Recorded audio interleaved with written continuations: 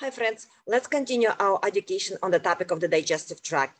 And today we continue on the topic of liver, lecture 15b, on the topic functional liver deficiency, meaning when the liver does not produce in either good quality of the bile or not quantity of the bile is not there. So a person will have clinical complaints, bitter, metallic or sour taste in the mouth, right upper quadrant pain, fat intolerance or fat dislike. This piece of pork that went right into your digestive tract 2 days ago is still there sitting in the digestive tract and you just don't want to eat. People will have often nausea, slightly greenish colored stool is possible. Fatty stool is often is presented, and also weight gain. And all of that is a result of poor absorption of fat and fat-soluble vitamins such as A, K, D, and E. So we rely on people complaints to make a diagnosis of functional liver disorder. Also, when you suspect that, you look further for a clinical presentation. For example, in traditional Chinese medicine, liver represented on the sides of the tongue. And when you look at the real picture here of real tongue, you can see that the edge of the tongue is corrugated and it's on both sides. It's called teeth imprints, means stagnation in the liver. Also, this person has a huge crack in the middle, means that the whole digestive tract is not healthy. This slide is from the previous lecture, and we are talking about functions of the liver. And this is function number 1, production of the bile, because it's responsible for breaking down fats in the small intestine. So in functional liver deficiency, quantity or quality of the bile is not there. As a result, poor absorption of fat and fat-soluble vitamins. Now, let's go to the blackboard, and I will explain why it is important to fix functional liver deficiency. Otherwise, person will have a problem down the road. As always, I already pre-drew for us picture of our digestive tract. This is the mouth with the teeth, esophagus, low esophageal sphincter, stomach, pylorus, and this is the small intestine. Liver is located here and will produce bile here into the small intestine. When you put piece of fat into your mouth, could be pork, beef, avocado, piece of fish, or dairy products. This fat goes through the digestive tract, through the stomach, and into small intestine, and ends up here in the small intestine in a kind of large piece of fat. Let me just draw a separate picture. It's going to be like that. This is the piece of fat. Liver will start to produce a bile here into small intestine. Bile has several components. One of them is bile juices, which will create neutral or contribute to creation of neutral environment pH 7. It also will have cholesterol and bile acids. The purpose of those bile acids is to surround the fat. And the bile acids have two ends, one called lipophilic and other lipophobic. And lipophobic gets attached here attached to the fat. So you have a bunch of those bile acids. And what they do, they physically pull this fat apart. So you create smaller particles of fat. This is important because pancreas, P stays for pancreas, will drain here in the small intestine and will produce enzyme called lipase. And that lipase will have easier time to break down further this piece of fat. And only then the smaller pieces will get absorbed through the digestive tract into the bloodstream. Okay, this is your bloodstream.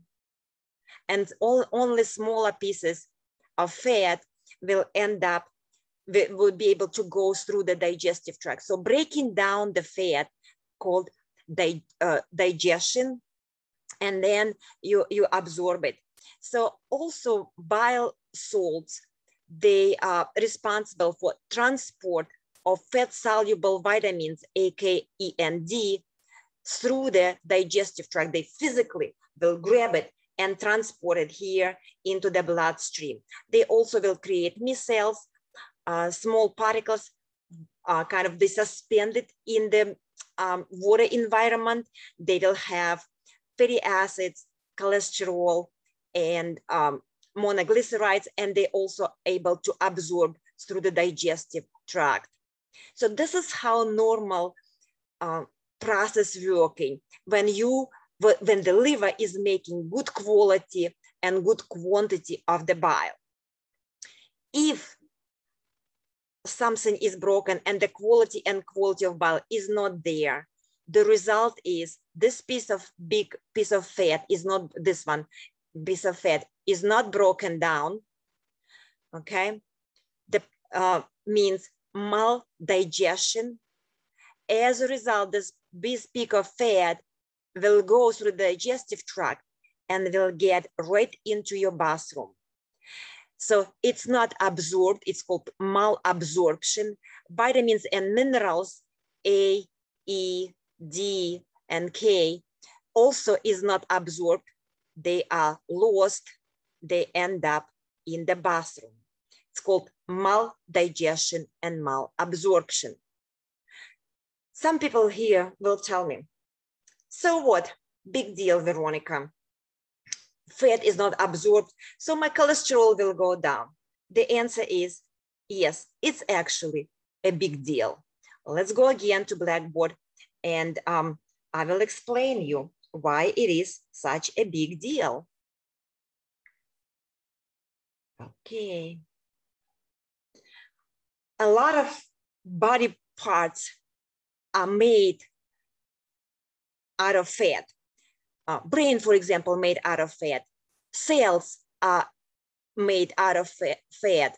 This is cell membrane. This is the cell nucleus. And the cell membrane is not straight line the way I draw it here. It's made out of lipid bilayer. Lipid means fat. Bilayer means two, and it looks like that. So piece of fat on one side and piece of on the other.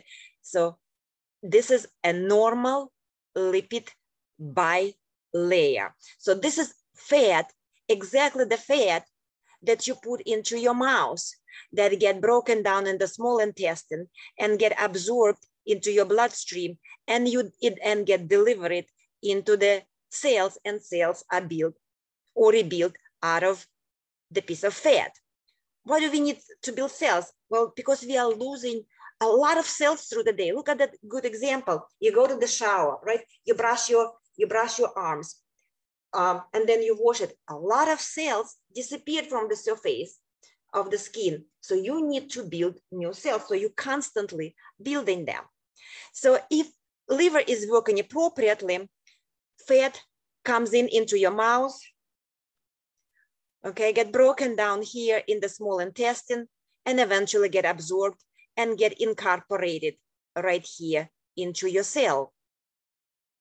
But what if you have maldigestion, malabsorption due to functional liver deficiency?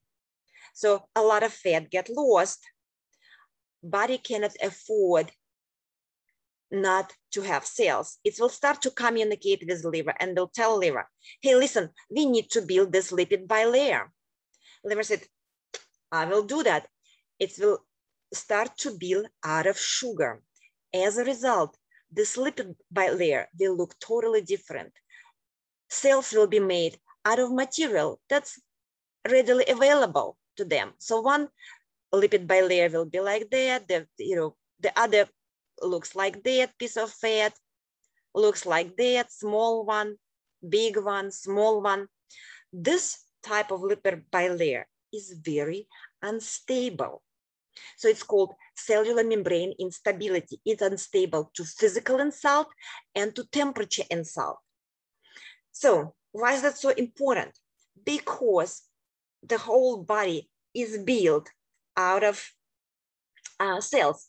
For example, let me take a red. Here is our blood vessel, all right? I will draw it in red. Here's the blood vessel.